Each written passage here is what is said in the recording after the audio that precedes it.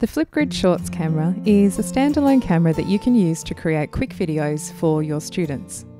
I've been experimenting with a few ways that you can use it in the music classroom lately, and in today's video I'm going to show you how you can create a side-by-side teacher and lyrics video like these ones. First of all, type out the lyrics or chord progressions or whatever it is that you want to show next to you on the screen.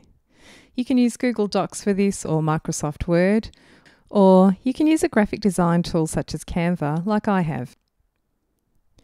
Make sure you do this in portrait mode so that you end up with something that can fit in one half of the screen. You won't be able to crop the image once it's in Flipgrid, so it's important to do this now at this stage of the process. You'll need to save this as a PNG or JPEG file, so you can either export the document in one of those formats or take a screenshot so that you can save it as an image file that way. Next, log into Flipgrid and go to the Shorts menu.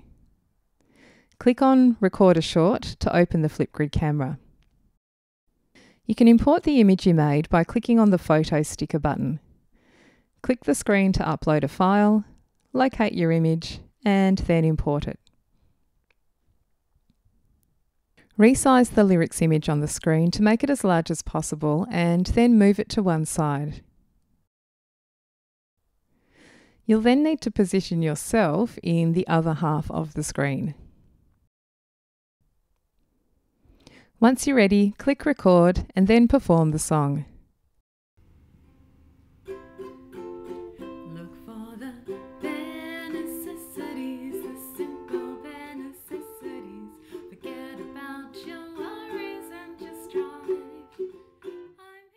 Click Next when you're finished. Flipgrid will play back your recording and you can check it.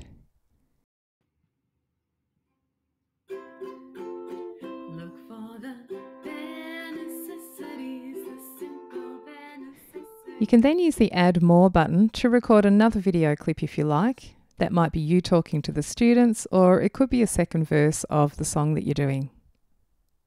The last step is to snap a selfie, which will become the thumbnail image for your video. You can decorate it with stickers as well if you like.